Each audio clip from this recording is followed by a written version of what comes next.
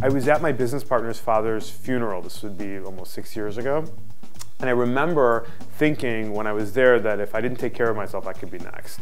And so I immediately went, after we went to the ceremony and to the graveside, I went to Barnes & Noble's and I bought a book that was on like a raw food detox, but it wasn't like 100% raw. It was like something that was like tangible and possible for someone that worked like I did.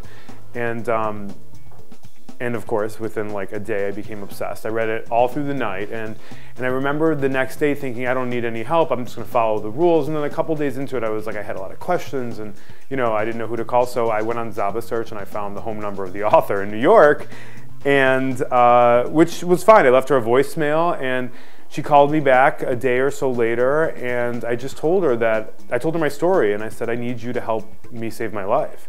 She was kind of like more than a nutritionist for me or an author. She was almost like a coach. First and foremost, what was amazing to me was she told me to stop working out.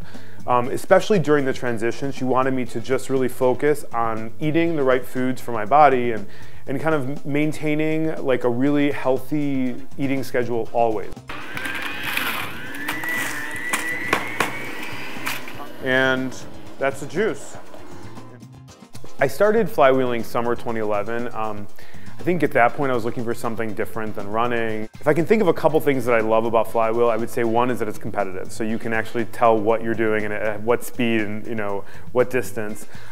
It's like a nightclub. It's very dark and there's always fantastic music. And I just like the fact that there's like an intense amount of adrenaline that you just don't get in a typical workout. And I know people are like, oh, we have classes at our gym. And no, this is totally different. Because everyone there paid to be there. So it's like everyone wants to get the most out of their 45 minutes. With flywheel in general, when you pay, I think, for a class, like there are stakes. And I just feel like I will never leave the 25 bucks or 35 bucks on the table. I'm gonna get the most out of every cent of that workout.